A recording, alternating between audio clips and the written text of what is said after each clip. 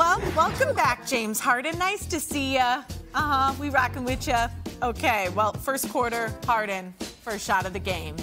There we go. Second quarter, again from deep, just showing off at this point. You guys miss me? Then Kyrie, really getting things going. Watch him with those handles. DeAndre Jordan, you there? You there. 132-114 your final. Harden getting the win and a triple-double against his former team. The Rockets, by the way, have lost 13 straight games. That's not great. Winner is the tributes, because I'm sure Taylor was so excited to get to this. Just kidding. Just over 3,600 fans in the building. Some of them a fan of the idea of celebrating, and the other, some of them pretty much of the same hater mindset that Taylor carries. Just not a fan, booing him throughout. But regardless, they all bore witness to the 29-point triple-double that James Harden provided on top of their heads. Yeah, great. Which leads me to loser lucky 13. Now, on February 8th, the Houston Rockets had won 7 of 8, and I was blabbing on this program telling you how much I love the Rockets doing this out of spite with James Harden. Last night, they lost their 13th in a row to the eventual number 13 that's going into the rafters. Astros cheating, whatever's going on with the Texans, and this in Houston, you must be having fun, Houston sports fans. Tough. This was a fun finish. How about this one? In Philly, third quarter, Jazz up 3. Donovan Mitchell puts Embiid on a poster, gets the and one. 6 seconds left in the game. We got Embiid from 3. Put it up. I'm sorry, what? He had 40. 19 rebounds. Dude was on fire, but less than a minute left in OT. Philly up 5. So you see Donovan Mitchell, he missed the 3. He's upset about the non-call on Simmons. Takes it out on the Gatorade jug, gets ejected from the game.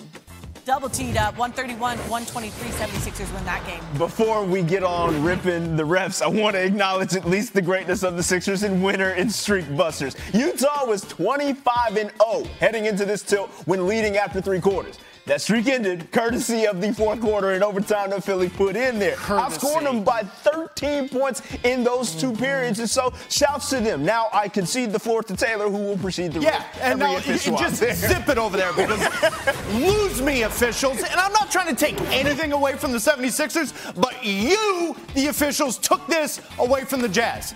Now you went to replay on this. Replay and said that it was not sufficient enough evidence that the ball was out of his hands and he was out of bounds. So what happens afterwards?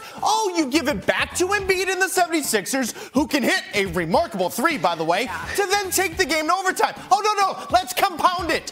This is an offensive foul? An offensive foul on Mitchell? Huh? Why have replay if you can't see? Why? And you want to know why Donovan Mitchell was losing brain cells? The official's right there. He misses the travel, he misses the elbow, and then Donovan Mitchell hits the Gatorade like it's the official. And you know what? I'm not doing enough. Donovan, how mad were you? It's tough to go out there and see how we fight and compete, and to have a game like that taken from us. And I'm never, ever one to blame a ref, to blame an official. I could say we could have done more, but this is getting out of hand. You know, there have been games like this that we've won. There have been games like this that we've lost. But this whole refereeing stuff and the way we're nice, we don't complain, we don't get frustrated. You know, we fight through things. And the fact that we just continually get screwed in a way by this. You know, like we won this game, in my personal opinion. You know, but like I said, I'm gonna give them credit. They won, whatever, cool. But like this is it's the consistent thing, and you know the question is, can we do it? Can we sustain it? Are we for real number one? Like, yeah, the hell we are, and it's getting ridiculous, KK. That this is what's happening. You know what I mean? We have a whole second half of the season to go and get ready for, but like I'm sick of it. To be honest with you, we all are. You know, and I think this is something that just it eats me. It eats at me, man. And it's I don't. Y'all know what it is. We all know what it is, but it's really getting out of hand. There was a point where he was like, am I going to take this fine? Should I say Am I going to take this fine? Am I going to take this fine? And then he just leaned all the way in. But for Jazz fans and even Donovan Mitchell, you want to come on to this program? We are premium content. You can come gladly right here and say whatever you would like, because those 3 times that Trevor thinks you were sitting there going, should I take the fine? What you really wanted to say is, lose me, officials. Yep. Dear God, that is terrible. Tell us how you really feel. And I don't even like the Jazz. Yeah. But What you a gotta diss feel for smell. him. Absolutely.